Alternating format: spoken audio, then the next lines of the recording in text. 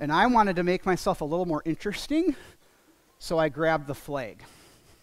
Because what I want, when I get up active and I expand my bubble, I want him to understand, liven up. So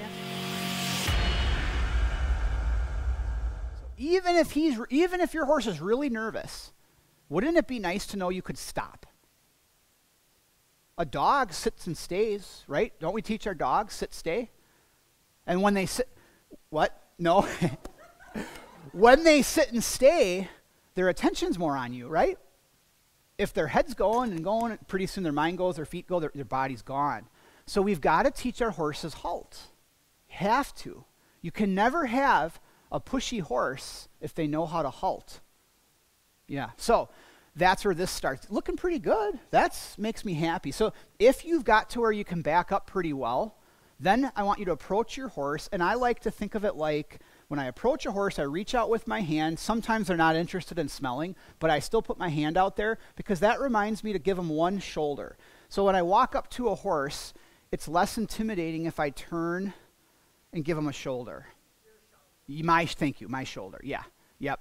When you walk up to a horse kind of square like this, fronting up, it can be a little intimidating. So what we do is we practice backing away, and we practice reapproaching our horses. Now, I pretend like I'm going to drop my stirrup or something, and I might, in reality, you might just rub on them, and then I want you to walk away. And I want you to keep your horse, help your horse understand, stay in place. Some people are like, this is easy, and other people be like, my horse doesn't sit. So we all have to start here. Looking good.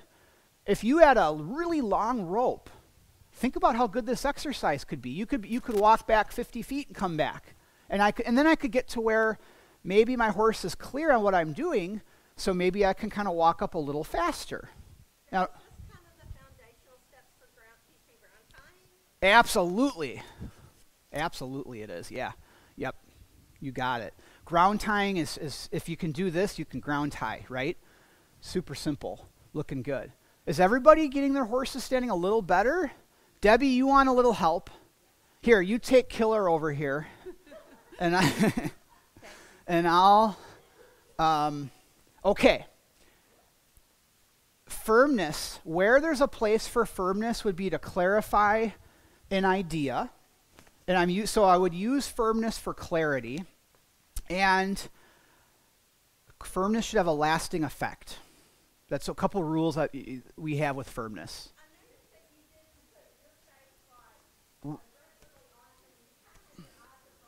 Yeah, that was a good one for sure, Galen, because, yeah, like I'm not really like staring them down. Now, yeah. Now, his neck cracked right there. He gave himself a chiropractic. You see him licking chew? He went from extreme discomfort to, I see, back up. But it's not done yet. It's going to get there. Why? But I can tell this is going to be a fun group because you're all watching his, looking better over there, everybody. Looking way better. I can tell you're all watching his expression. See his ears come forward on me? So you know what I do then? I'm just going to mosey on over here. So if you look at me with your ears forward, that's awesome. Oh, that's better.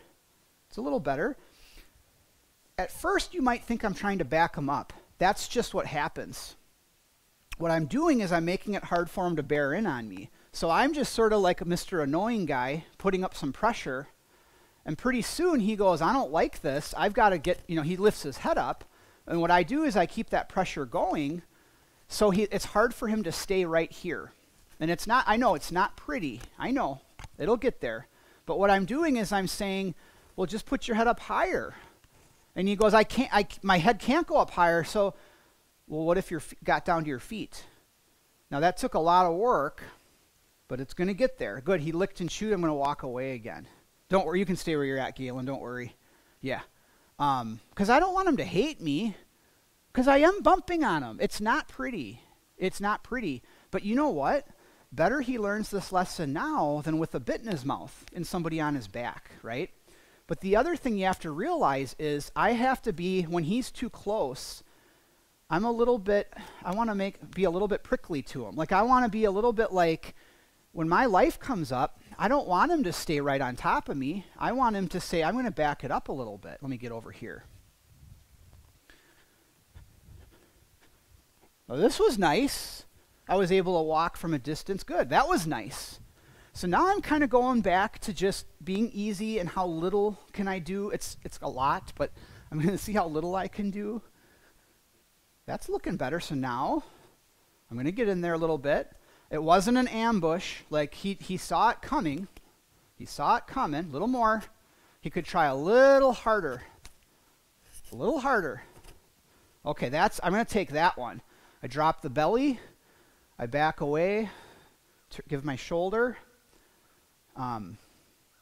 It's not just mindless bumping, making him back. I'm getting him to think. That's looking good. Notice his neck is rounder. Is that a word? Rounder? Yeah, more rounded. Is that a word? I don't know. He's more rounded. Why? Yeah. Yep. Oh, now that was pretty nice. Now I know I'm not in the clear yet. But he's trying pretty hard here. I'm going to go to direct pressure. I'll give you a technique you can all do.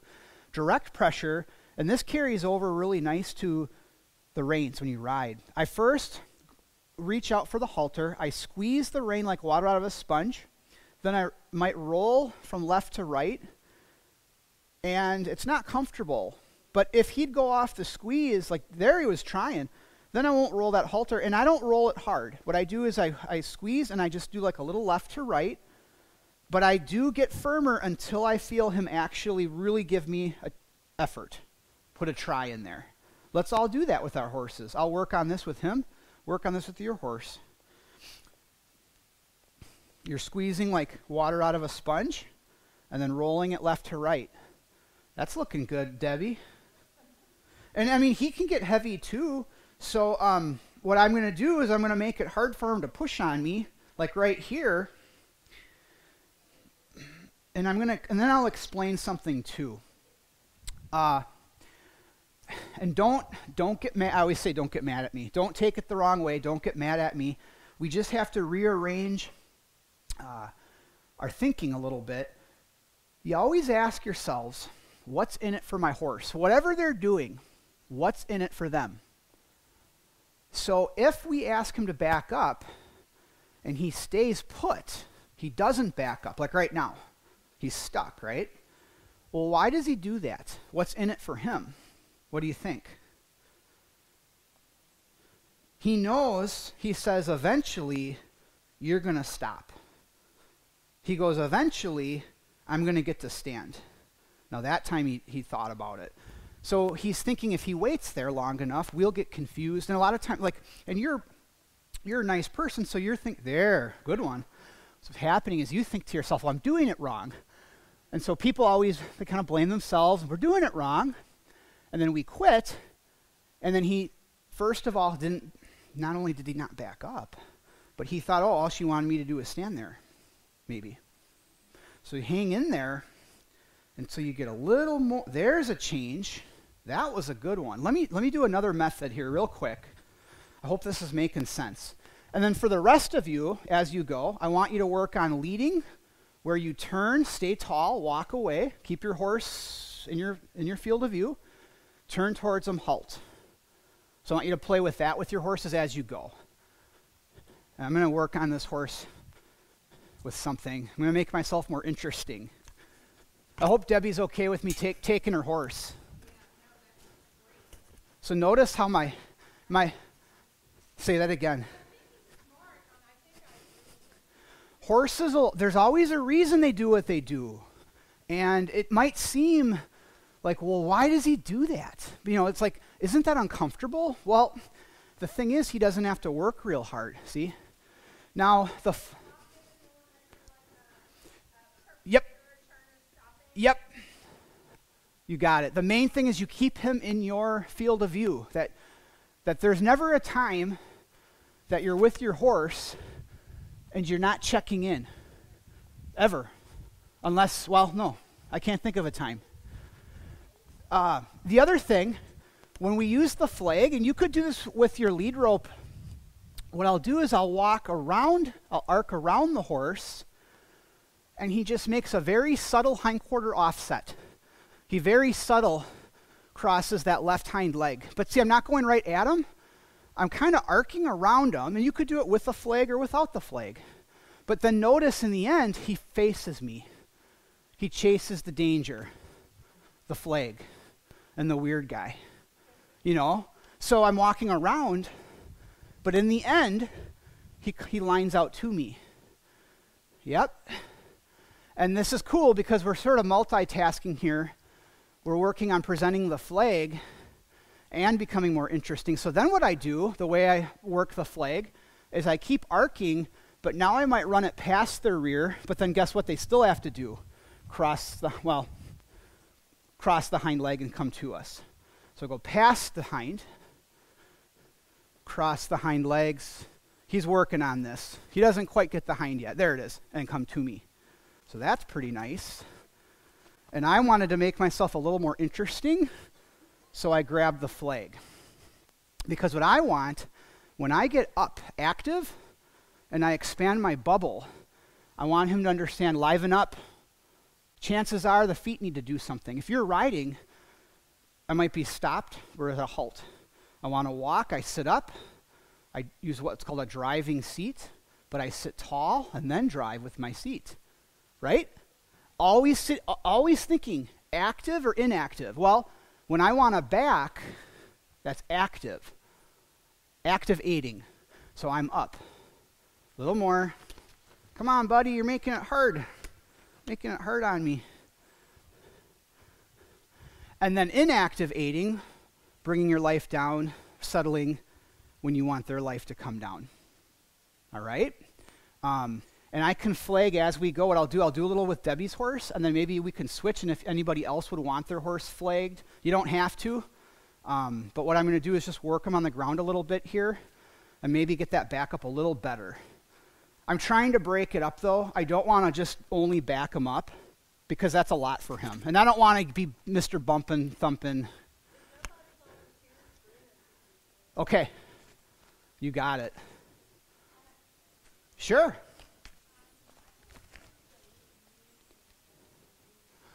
Yeah.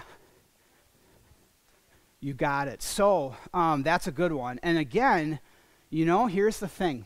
If you can get your horse to halt anytime, they could never be pushy. They could never get in front of you. Now, there's more to it than that, but that's sort of part of it is, could you step them up? Now, my horse will do this really good now, but I could come up a couple steps, turn, halt. So I turn, walk away, get tall. I'm leading, moving my feet. I'm active, walk away, and then turn back and halt. Now, if you need to, maybe I need to get in there a little and back them and get a little firmer. But the idea is establish a good halt. Base everything off the halt. So you also would have halt, and another task we can do, tip their attention. So with their feet standing still, I'm going to do more.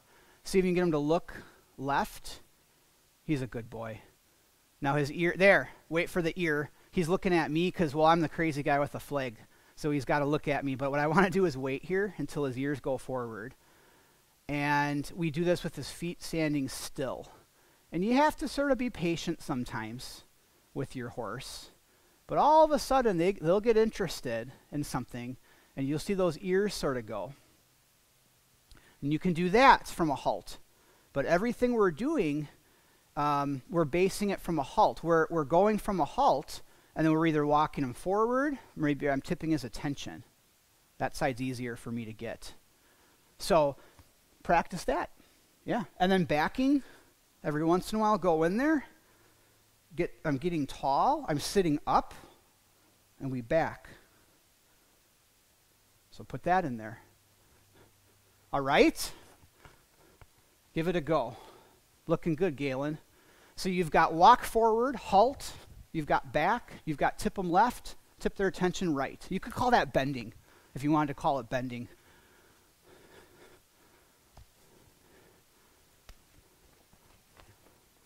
But yeah, if the horse gets too much weight on the forehand, well, that's going to bite you in other areas. That can get you.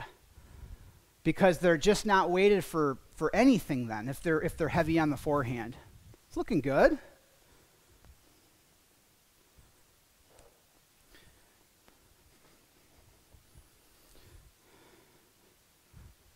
And then if you can get your horses to halt, can you give them lots of room? Now I've got a long, this rope's like going to be a 20-some foot, 22-foot rope here.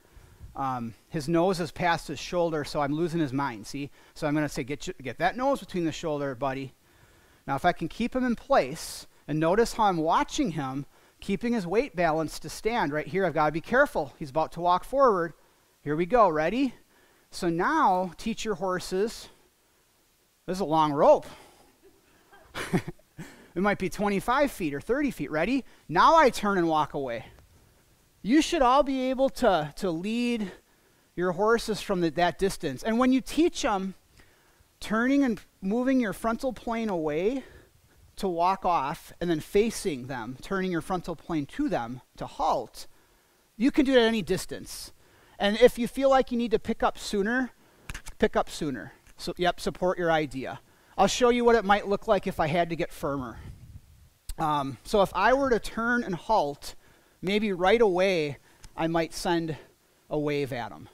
I didn't get that firm, but you get what I mean. So right away, halt and get tall.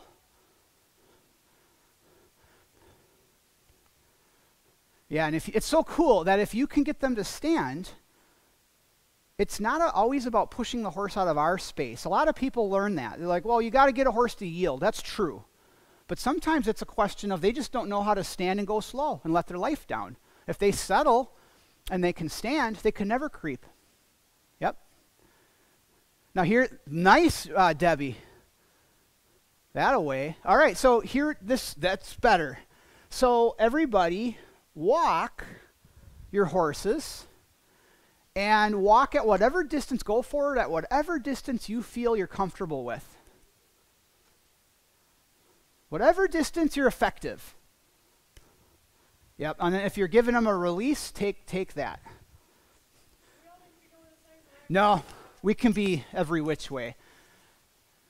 Now some of you are out in front really far, but who could get way out in front of their horses? Now the trick to that,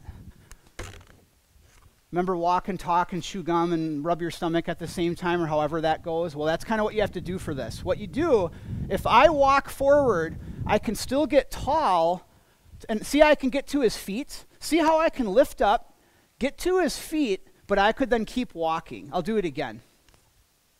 It's like you're walking ahead. I'm pushing a little life to him. I'm slowing his feet down, but see how I just gained? See? That's how you want to try that. Try to see if you can do that. And if they get stuck, step to the side a little bit and bring them forward. But if I could get you all leading at a distance, that would be so cool. And then on a trail ride, if you had to go down a slippery mountain hill, you could do it.